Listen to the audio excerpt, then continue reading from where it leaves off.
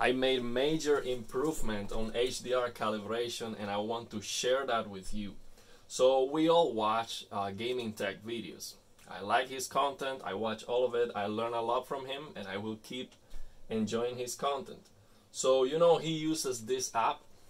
I haven't seen a video of him explaining where to get that app, but I did my own search because I wanted to know for sure that the Auto HDR from Windows 11 was working, and it is working amazing in some supported games. You know, with some minor issues of black level rays. In some games the midtones are just too high, you have to lower it. But I was so impressed with it, and I wanted to know for sure. So what I did is I got this app. It is called, you go to the Microsoft Store, the app is called HDR+WCG Image Viewer, and you just download that app, and on the games, when you're playing the game, you just press Alt F1. Just do this, press Alt F1, and that is going to take a screenshot, and that screenshot is gonna be saved on your videos. So basically you're gonna come here, the screenshots, you're gonna come to videos, and it's gonna be captured here. You know, Watch Dogs, Spider-Man's. So that's it. So what is so amazing about this is basically it allows you to know for sure what's going on, and that's a great tool, very smart to use this tool. So what this tool allowed me to do was to realize that Auto HDR from Windows, it is relying absolutely 100% on the profile, on the HDR profile. So let me explain you. By default, Windows 11 is associating a default 1500 nits profile to this LG C1. Okay, so basically it doesn't recognize the TV as an LG C1, but it does recognize the TV as an HDR display, and just assigns a random profile, which is 1500 nits. So if you use Auto HDR on Windows 11 with that profile, I guarantee you it is not going to work well. So what you have to do is you have to use this app, CRU app, okay? And I'm gonna post the link on the description of the video. So you download this app. It's called Custom Resolution Utility, okay?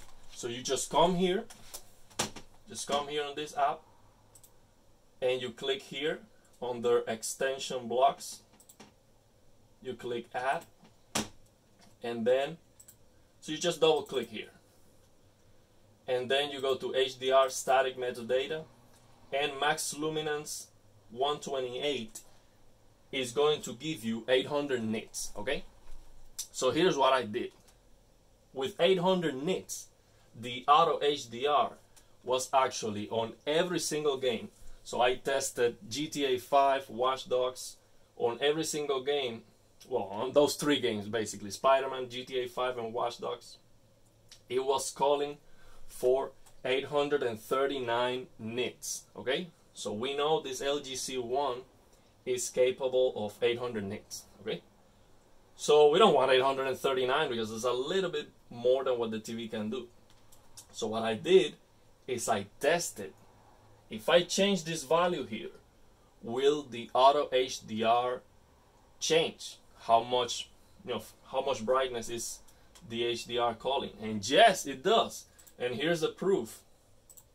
This was 839 nits when I was using 128 on the CRU app. So here, max luminance 128, which is 800 nits. So when you go to display properties, let me show you. When you go to display properties and you set 128 here, it's going to say peak brightness 800 nits. And you might think, well, that's perfect. That's exactly what this TV, the maximum luminance that the TV can do. But when you actually test the max CLL on those Auto HDR games, you see 839. So what I did, I changed this max luminance to 127, and now the peak brightness is 783 nits, which is probably a lot more closer to the reality than 800.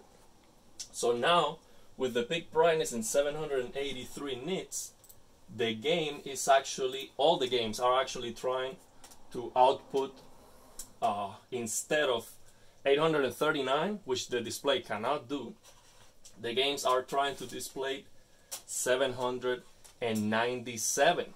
So why is this valuable to you? Let's say you have a G1, or you have an LG C2 or the G2. Easy. You just come here to the CRU app. You're going to play with the value here, okay? Until you get 1000 nits or 900, 950, something like that on your display properties. Just play with that value. And by the way, when you set up a value on CRU, you just have to click here, restart, so the changes are applied. So you just start playing with this value on your LG, or you may have a different OLED. It's gonna work for any display.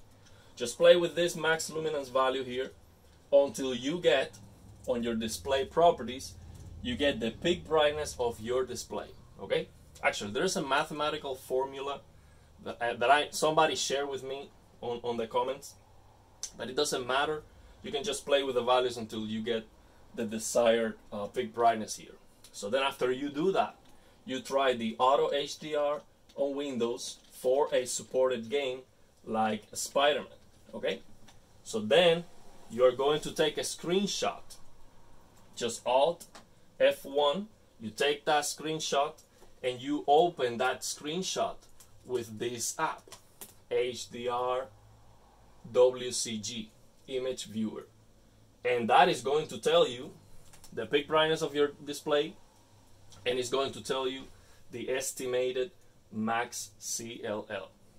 So that estimated max CLL, you want that ideally to be exactly the maximum capabilities of your display. That's it. So let's say you have an instrument to measure precisely the max luminance of your display. Well, then you want that number to be exactly that number, and then you just use HGIG or even dynamic tone mapping off. Preferable, of course, HGIG, but if your OLED doesn't have that, maybe tone mapping off is gonna be a better option. I'm not sure. It might be dynamic tone mapping. But that's it. This is a major improvement because this proof, for sure, the Auto HDR from Windows 11 is caring about that number. It is caring about this number here. On the display properties, by default, this peak brightness is going to be 1499, so 1499 nits or 1500 nits. That's wrong. That's not what this TV can do. So that default value is going to make the Auto HDR from Windows work wrong. It's not gonna work well because this max CLL is going to be beyond the capabilities of your display. Okay, so what you have to do, you use the CRU app, you change that number until you get the peak brightness of your display, then you open the game, you take a screenshot, Alt F1, you test that screenshot on this app, HDR+WCG, so you see the number, max CLL, and you're going to keep playing with the numbers until you get the same max CLL number as your display. That's it.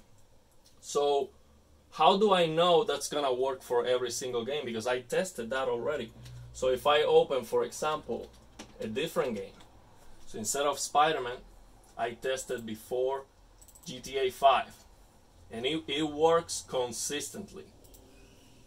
it works consistently. So for example, GTA 5 here, the same estimated max CLL 839, and it doesn't matter the scene. Every scene that have a highlight is going to tell you that number. So for example, let me show you another scene here that I took. So I took, for example, this scene here, same 839 nits, and I took a different scene. So you see this is not broken. Oh, it's the same number because it's broken, it's not working. No, it is working. Let me show you a different scene. For example, this scene is calling only for 192 nits because there's no highlights. It's just driving on the beach. So it is working. So that's it. I also tested, for example, Watch Dogs 2. Let me show you. With Watch Dogs 2, the game, I have to open. So we have to open the image with that program. It is difficult to move the mouse because I have it. Okay. So, for example, here it was calling for 758 nits, which is perfect for this display. Display has no problem doing that. So that's it. That's how you do it. So I was able to test on all games. That was the behavior, and that's how I fixed it. That's how I got a better result. And I swear, maybe it was a placebo effect, but when I opened Spider-Man after making that change, I opened the game and I noticed this was brighter and it was better. Just by opening it, I was like, yeah! I was like, I don't like to curse, but I was so happy without even taking the screenshot and testing, because I knew for sure it was better. So try this out and let me know if it works for you, and if you have any questions. Maybe it was too much information. And yeah, just a final note. You know, my intention is not to steal Gaming Tech's idea of using this app. I mean, he didn't invent this app, but I just learned that from watching him. Again, that doesn't mean I don't need to watch his content anymore. I will still watch his content because I think it's great, and I learned a lot from him. I always try his settings, and I definitely recommend you to watch Gaming Tech's analysis. He's an expert. He has been doing this for a long time, but I think it is power to you to know about this tool, and if you want to do it yourself, go ahead. But really, the work that he does is very valuable, because not everyone wants to be doing all this stuff. People just want to play the game. So, but that's not me. I like to know why, and I enjoy this, to be honest. So yeah, that's it. Let me know if you have any questions.